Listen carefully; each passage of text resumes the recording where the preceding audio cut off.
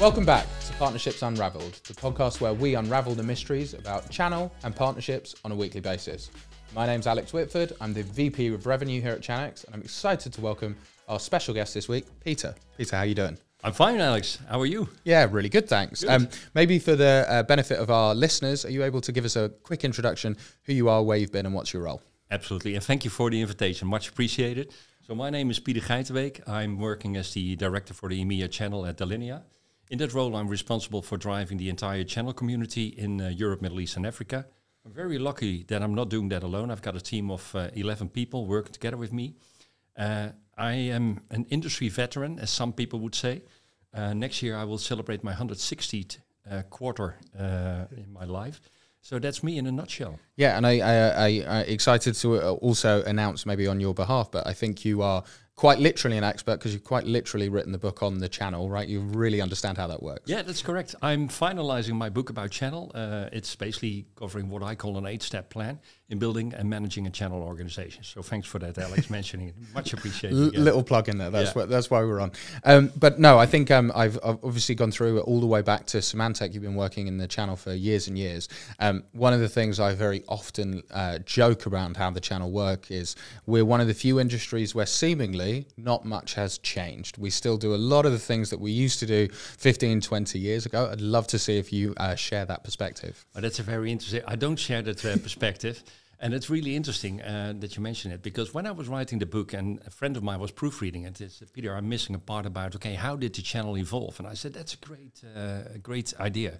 So I started to do some research about, okay, how the channel evolved. And in a way, I concur with what you just said, because, you know, we're doing already for years and years and centuries, we're doing the same, because there were channels in the past as well, although they didn't know that was a channel. But I think the way that we are dealing with channel is way different than, for example, that we did in the past. And the way that we're managing channels is very different to the past. What changes have you seen? So if I look, for example, when I started working in the channel, what I saw is that resellers were very interested in a vendor, and initially they were about to sign up as many vendors as they could, because it acted like a sort of advertisement sign, saying, okay, you know, we've got all these brands and we can help you, dear customer. What I've seen changing over the year, that this is really changing and turned around. So instead, vendors are now turning into partners to basically approach end users. And the resellers are very, very selective on the kind of vendors that they are now choosing.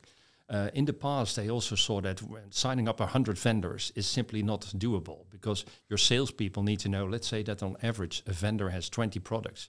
With 100 vendors, they need to have roughly 2,000 products. Nobody can do that. And what you see at this moment in time is that on average, a reseller has around 30 vendors, and they're already struggling to manage all those vendors. But also think of the pressure on the salespeople, because if you have 30 vendors, I can guarantee you one thing, that there will be 30 channel account managers from those vendors all over those salespeople saying, hey, you need to sell my product. Can we do a marketing campaign? So that's something which we saw really changing. Yeah, one of the things that I've, and I think you're absolutely right, we're certainly not exactly the same as we were in the 90s. What I find funny is some of the same swivel chair processes, the people with people relationships, they've not evolved maybe as the rate of change that we've seen in other industries. One of the things that I have noticed has changed is previously, I think the name of the game was for a partner was sign the right vendor, right? If you bet on Cisco 25 years ago, you're in a pretty good spot 25 years ago because you just climbed with them. Now I'm really seeing that evolution has switched around, and now I'm seeing a lot of vendors are having to bet on the right partner, and that real management of key partner relationships and having the right strategy around how you onboard, retain, and engage partners. The brands that do that the best, they're the ones that are getting the outside return. Do you sort of see that where you're sitting? Yes, absolutely. Yeah. And, you know, I think that what has been playing more and more is that the vendor selection from the reseller perspective has been determined by, okay, what's the contribution of that specific vendor? Are they able to make some good money out of that in the short term, but also on the longer term? Yeah, I think one of the things we often evangelize here when we talk about partner acquisition is, from my experience, and I've done a fair job signing up thousands of partners maybe in my career, and I see partners fundamentally only really care about three things. Who do they need to sell to? How much money are they going to make, not just in the product, but in wraparound services? And how easy is it to sell? And if you get that pyramid right, i.e. we have lots of those types of customers already, it's very easy to sell and we're going to make pretty good money. If that pyramid's in balance, you've got a really scalable methodology to acquire partners. Absolutely concur with that, yeah. So that's what has changed. What hasn't changed that you really would love to see change within the channel? Okay, that's a very good question. So what hasn't changed, what I think, and that's something which I think still is very important and I should not change. So let's start with that one. And that is people doing business together with people. Yeah, that's always... I found that out, for example, after the COVID period, where we basically had all kind of 30-minute slots, through Zoom sessions or Team sessions or what have you. But after the COVID went away and we were able to meet again face-to-face with partners, you saw that what you could achieve in a face-to-face meeting with a partner and having really in-depth discussions about their business and what is driving them and how we can jointly work together. That was really a game changer and still is a game changer. So it's about people working with people, and that's something we never should change. What we should change is maybe, I think, the way how we are thinking of working together with partners. I think if you are building a channel, you really have to think, okay, what do you want the channel to do? Do you want them to simply sell your solution, or do you also want them to bring you business, or do you bring business to them? So depending on what you expect from the people, you also have to realize yourself as a vendor, for example.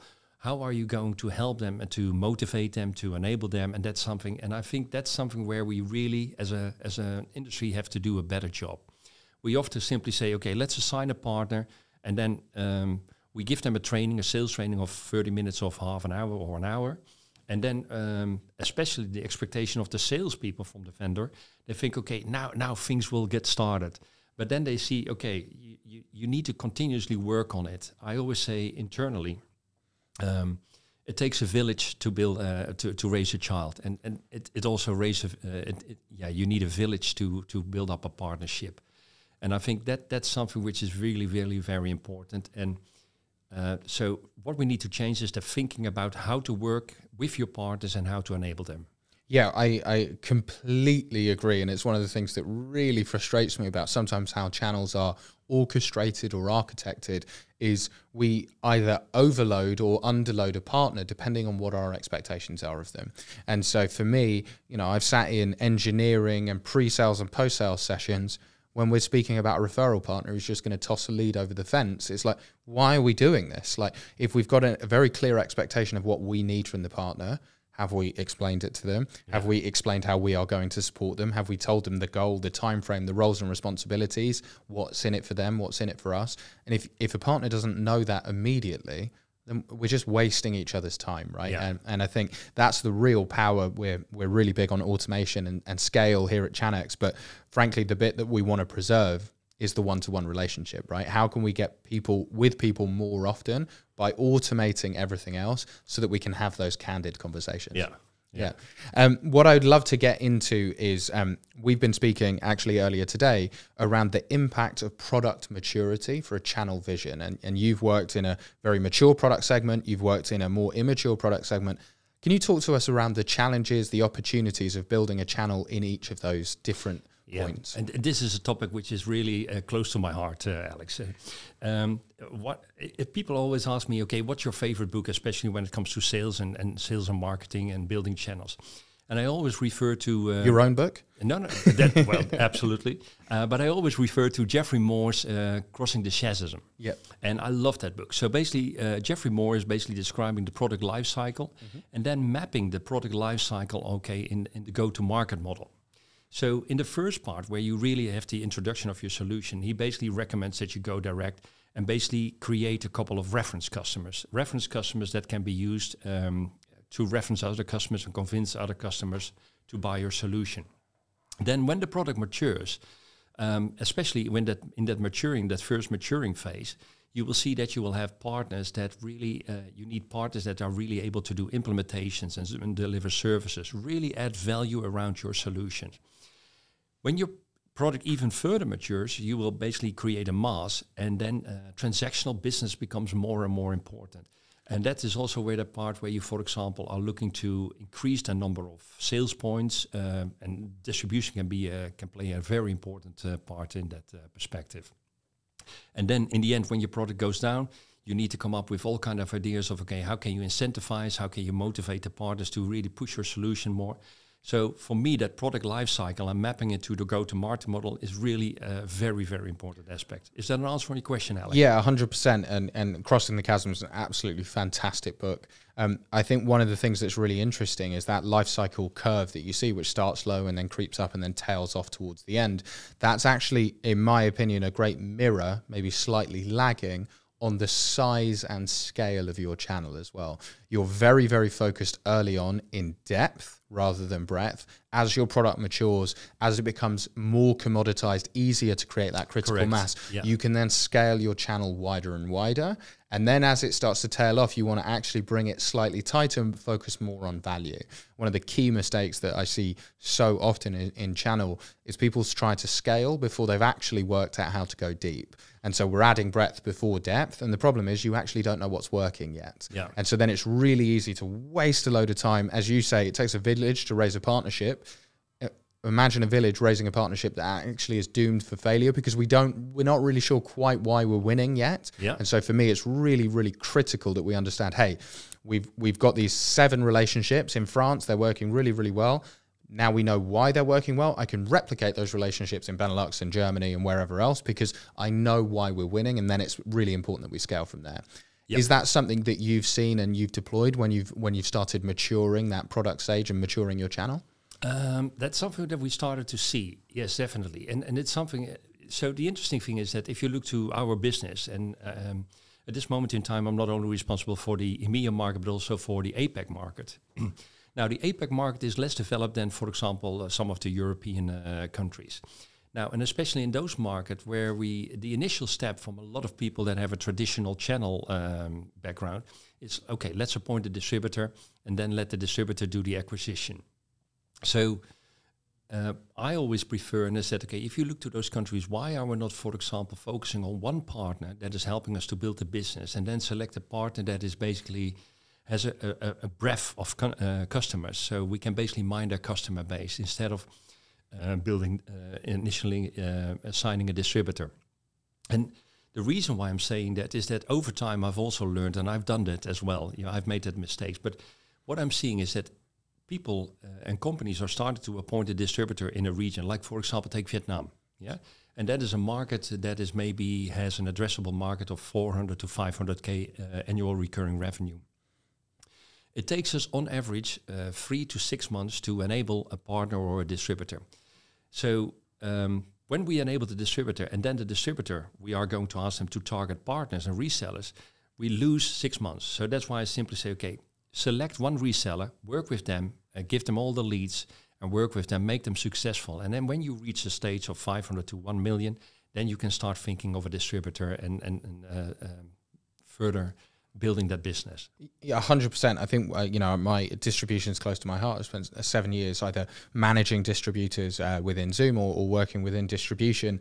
And what I so often found is we would, especially American-led companies, which have a very direct go-to-market motion. It's one legal, it's one tax, it's one currency, it's very simplified. And then they go, right, we need to go to EMEA, we'll appoint a distributor and hopefully they'll just crack on and do all the work. And you go, but what type of partners work here? Do we understand the information? What messaging is working? How are we coordinating between the partner and the end user? If you don't have great detail and substance for how that works, you can't delegate the responsibility to someone else because you're just hoping that it's going to work and they're never going to be as good as you are because they don't know your proposition as well as you do. Exactly. So I fully agree. You've really got to win, I would even suggest, with multiple partners so that you can take those learnings, give them to distribution as this is the blueprint now. Now can you go and add 10, 15, 20, 30, 100 partnerships and really scale the depth in that channel? And the irony is you've got to do that for each major new territory, right? And so sometimes the idea of we'll just sign a tech data, they cover all of Europe and EMEA and US. That's great, and I think tech data do a brilliant job. But if they don't have the information to understand how to win within each one of those territories, it's really, really hard to be successful. Exactly, absolutely, yeah. In terms of how that product maturity changes your channel, what have you seen in terms of how marketing can play a really critical role in terms of the different scales of channel? Okay, so marketing, yeah, that's a very good question again. So the role of marketing, I think, is especially if you look to Delinea, the role of marketing is basically there to help us to create demand. So what we're seeing and what we've seen, has that role changed? No, I don't think it has changed much.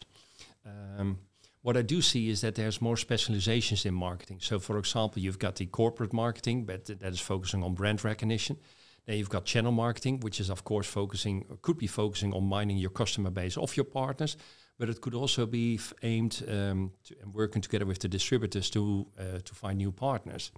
And then, of course, you've got the lead generation. And what I've seen changing there is that social media has become so incredibly important, not only for customers where they do their orientation, their first orientation, but if you look to, let's say, not only the product life cycle, but also the customer life cycle and how they buy, the customer buyer cycle. You can really determine aspects in that buying cycle where marketing is playing a role. If you understand how a customer is buying your solution, you can basically understand, okay, you can start to influence how they gather the information. So we found out, for example, that in our buying cycle, the first orientation of our customers that want to buy a PAM solution is that they talk to their peers. So for us, it's very important that peers are informed about our solution, that they have got the right materials and that they can share the materials and that sort of stuff. In the second phase, where they start to orient more, is that they want to have, let's say, demo versions that they can download. So it's really important that you understand that buying cycle of your customer. And I think the role of marketing is basically adapted to that buying cycle more and more. Yeah, I love the categorization there, right? So when we talk about marketing, we could be talking about partner acquisition, we could be talking about end user acquisition, we could be talking about lead gen, demand gen, and you've got to have a very, very critical analysis. What's working, how are we measuring success, and what's our goal? That then balanced with, I think there's a statistic that we use internally all the time, but 58% of B2B buyers first interact with a vendor on social media. And so then the question is, how do we make that work at scale? And I think one of the fundamental things that we see is you need a top-down and a bottom-up approach, which is how as a brand are we using our corporate marketing to target end users, and how are we getting partners to market on our behalf? And if you can create that wave, it increases velocity and conversion. I think that velocity impact is really important, because if you can shorten a sales cycle from 6 months to 4 months, it makes a huge... That's a huge difference. Yes, absolutely. Yeah, yeah, and I really see marketing playing a real role there in driving that velocity, because as you know, if we're trying to deliver 10 million in 12 months, but suddenly our sales cycle has just dropped by 40%, well, suddenly overachievement becomes much easier, and then it's just a pure pipeline game. Yeah, true. In terms of what major pain points do you see scaling a channel? Let's say we've started to hit that we're now flowing into the point where we need to generate mass, product maturity starting to happen, and we're starting to cross the chasm. What are the really big challenges in scaling far and wide? Yeah, basically, I think the biggest challenge that we have is enabling the channel and making sure that they are enabling the channel. I think that's the most biggest challenge that you have. Can you give me some examples of what friction points you mean by enablement? Yeah, so in a way, enablement is a learning journey as well. So if I look again, and if I will give you examples of our solution, PAM. PAM is a very short word, only 3 letters, but it's an incredible, it's a challenging solution to implement. So for us, it's very important that we find partners that have the technical knowledge, not only from a network and security standpoint, but also they need to understand something about compliance, but also integrating in other solutions like SIEM solutions or other governance and regulation solutions. So with that, your enablement program also needs to adapt that. You cannot simply have a program that says, okay, take the CD out of the box, which is very old-fashioned, but take the CD out of it, install it, press the setup button, and then make some settings. No, it's about integration. So how do you teach your partners how to integrate it? And the other aspects that we have, especially around enablement, is that how do you make sure that this knowledge is basically kept alive by, for example, give them enough meat and enough opportunities to continue to execute on the enablement and practice the enablement of the solution. So I think that is one of the biggest challenges that I see. And you've spoken that it takes months to onboard a partner and get them fully enabled. How are you keeping them engaged within that period? Yeah, okay. So if I look to enablement, I always say there's 4 levels of enablement. So when you have a new partner and you enable them, the first one is basically enablement part of how to do business with each other. So you basically align the processes, the operational processes to each other. The first element then is the sales enablement. So you need to be able to sell, to tell the salespeople how to sell your solutions. Now, what we've seen is that you do not need to throw them with all kind of features, but you need to give them the materials basically to give the use case scenarios where your solution is playing a role. You also need to give them a view on, okay, how is your solution contributing to the value of the company? And those are the main aspects in the sales enablement. So that's something which you can do quite quickly. Then the third part of enablement is the pre-sales enablement. And what I often see is that those enablement processes are basically done parallel. Mm-hmm. And what we've also seen is that, for example, when you have done the sales enablement and how to keep them motivated is, for example, encourage the salespeople to make customer meetings. And basically what you then start to do is you do the first 3 to 5 visits you do jointly, where on the first 2 to 3 visits, the vendor is making the pitch. And then on the 4th and the 5th visit, you basically ask the salesperson to do the pitch. So you really have a good handover of the sales enablement. And when they start to see that the customer is interested and motivated and interested in your solution, and it creates an opportunity for them, that's absolutely an aspect that is motivating the salespeople, because they see the success and they also start to see the numbers in their eyes that this could be a successful sale. One of the things that I really see is that in that interim period before revenues really landed, those first 3-4 months, if a partner isn't creating opportunities, that's when they're high risk of churn. Is that something that you've seen? Yeah, that's absolutely what we've seen as well. So and again, it's like I always compare it like, okay, you're starting a relationship and you're dating the first time, and everybody's on that pink cloud, as they always say it. And then after a couple of dates, you start to see the strange behaviors of the partner. And that is basically what we call the motivation dip. And it's very important to recognize that and basically continue like, okay, this is what we can do to continue that. So you really need to be aware of that motivation dip. Yeah, I really like the terminology. I really see marketing playing the key role to smooth that motivation dip out, especially when we talk at scale. So salespeople are financially motivated. We all want to hit our target as easily as possible. And if there's lots of opportunity, I'm willing to put up with a lot of pain, right? So we've spoken about the pyramid. How easy is it to sell? How much money am I going to make? And who do I sell to? If it's really hard to sell, but I'm going to make lots of money, I'm okay with that balance. As long as that balance is it is in balance. If it's really hard to sell and I'm not going to make much money, I'm never doing it, right? And so the way I really help businesses understand how you get through that motivation dip, if we're creating lots of opportunities together, I'm willing to put up with that pain for a very, very long time. And this is coming from the guy that worked at Zoom, right? We had the biggest tailwind of all time with COVID. Hey, maybe some of our program wasn't optimal. Maybe some of this didn't work. We were really busy because everyone wanted to speak to us, but people were willing to put up with that pain because the demand was so high. Now, hard to recreate that, but I think marketing can really play a role, and sales can coordinate with marketing, that when I'm speaking, I'm doing this enablement, and hey, suddenly we have these inbound leads coming in because we've got our social media maybe turned on, or however that function's working. That is, in my opinion, how we drive engagement and enablement at the same time to get people to that first revenue. Yeah. And again, that ties into that buying cycle again of the customer, because so you've had the first conversation with your end user customers together with the partner's getting enthusiastic, then the customer needs some time to digest this. So, and again, if you as a marketing are able to hook into that aspect by, for example, feeding them with white papers about your solution or specific use case scenarios, or even feed them with ROI cases. That really will help them to build a case internally as well, to help them defend the investment that is needed in your solution. No, I completely agree. How can we make sales life easier? How can we keep salespeople focused on the people part of the relationship, and then dot the right content around them to make those conversations as smooth as possible? Yeah. That's a little bit about where the channel has been, how we drive a more mature market.